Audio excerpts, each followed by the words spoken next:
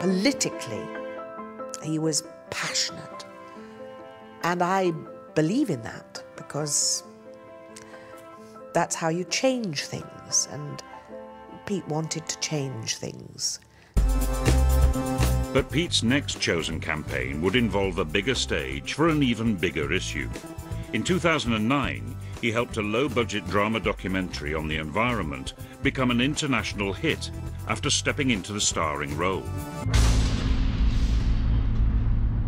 Set in 2055 on our devastated planet, The Age of Stupid sees Pete as the last man on Earth, looking back and asking why nothing was done about climate change.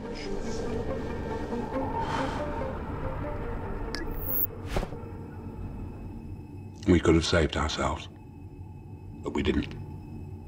We'd worked on this documentary for like 3 years or something, and it kind of wasn't working, and eventually we decided what we needed to do was add this drama element set in the future, and for that we needed an older actor. And I immediately said, it's got to be Pete Postlethwaite, he's my favourite, you know, the best actor ever. And everybody else said, don't be ridiculous. I thought, I'll just Google him, just in case, and literally Googled Pete Postlethwaite climate change. And the very first article that came up was his local paper going on about how he was trying to get permission for a wind turbine at his house. And I just thought, he might say yes. The question I've been asking is, why didn't we save ourselves when we had the chance? He signed up for a one-day shoot. And in about, 6 hours, he completely transformed our film from a low-budget, trying hard, kind of worthy documentary into, one of the most talked-about films of the year, released internationally, in cinemas across the world. I just find it surprising that after so much effort, the final act of our existence should be suicide. You're left with this vision of his picture, his face on your mind, warning you what's going to happen. It's again powerful there. I sent it to Al Gore. And Al Gore did a message to support the film. Once we heard that Ed Miliband, who was at that point the climate change minister, had invited himself along to our premiere, we thought, this is too good an opportunity to miss. Ed, we've made you a special pledge. Oh, that's nice. And Pete came up with the idea that he should threaten to give back his OBE if Ed commissioned this new coal power station.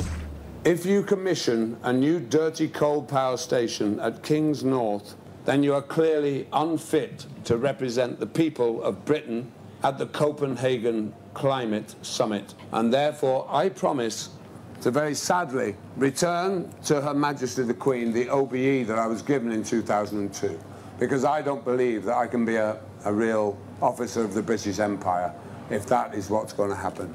I think it was an incredible, powerful statement by him, because his OBE obviously meant an enormous amount to him. Unfortunately, I would never be able to vote for the Labour Party again. And I want you to tell that to the party. He was very provocative, meeting people with their smug little views on things. If anybody had smug little views, don't be around Peter. He would be in there challenging and undermining and provoking. And then, some may say it's a coincidence, but within a month, Ed Miliband had rewritten the UK coal policy. So why did I build this archive? It's a cautionary tale. Not for us. Too late for us. But for, well, for whoever, whatever, eventually finds this recording. A lot of people have said, it's really lucky that, an actor like Pete, with his ability and his stature, happens to be interested in climate change. And it's just complete rubbish, He's the best actor of his generation because of his integrity as a human being, It shines through every single performance.